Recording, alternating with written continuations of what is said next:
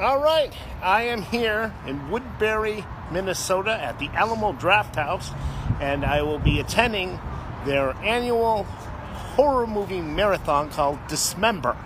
Now, there's going to be 4 films back to back. I'm going to be watching all of them. In between them, I'll be giving you reviews of each one.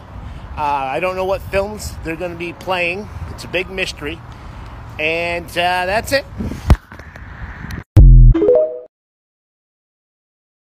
All right, just got done with the first film in their movie marathon. It was Uninvited. It's a 1980s science fiction movie about a killer cat that's stuck on this boat, or some kind of mutant cat inside of a cat.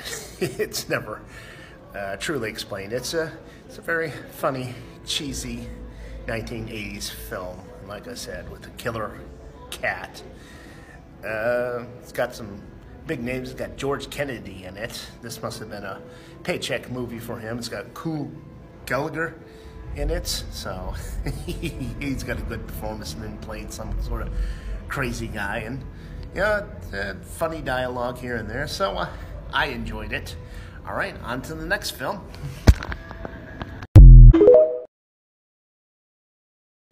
Okay, just got done watching another movie in the horror movie marathon. This one was called Cemetery Terror. It's a Mexican film, and it's a lot like, say, the Evil Dead, because you've got this, Book of the Devil that this sort of Michael Myers-like character was using to give himself powers, and then he gets killed in the beginning, shot dead, and there's this Dr. Loomis character who says, hey, he wasn't just a psycho, he had demonic powers, we got to burn the body, but they don't. And then you have these guys who break into his mansion, which is, an old haunted house.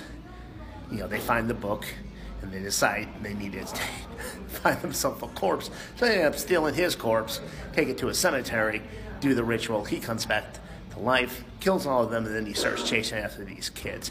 Yeah, this was a fun one to watch. It's mostly a bunch of little kids running around from zombies the whole time.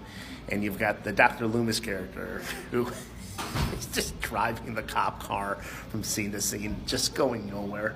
Because, doesn't know where he's supposed to go. So, like I said, all around a fun movie to watch. All right, so what's the old saying? You should be grateful for the things you have. I am grateful that Alamo Drafthouse brought back their Dismember horror movie marathon, but the last film we watched wasn't a film. It was an hour worth of trailers for these shot-to-video movies like The Burning Moon,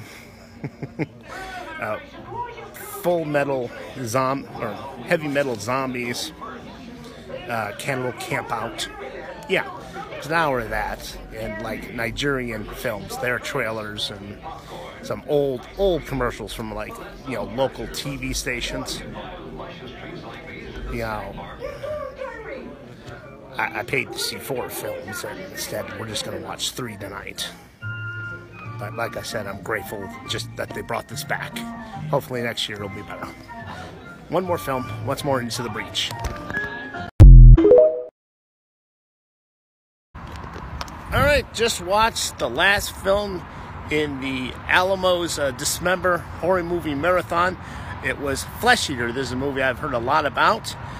It's like this unofficial prequel to the original Night of the Living Dead, where you see the cemetery zombie, and you see where he came from before he came to the cemetery. You see him get dug out of the ground, and he comes alive and starts biting people, turning them into zombies. They turn other people into zombies, and there's a big shootout at the end. This was an incredibly goofy movie, and I enjoyed every minute of it.